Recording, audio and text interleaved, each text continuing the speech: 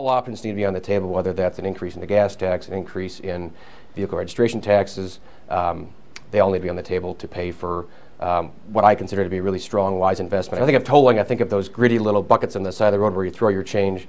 I've been in other states where they have the electronic version that they read on your vehicle with the little box that's in your car. That's a much more attractive option than the buckets of change.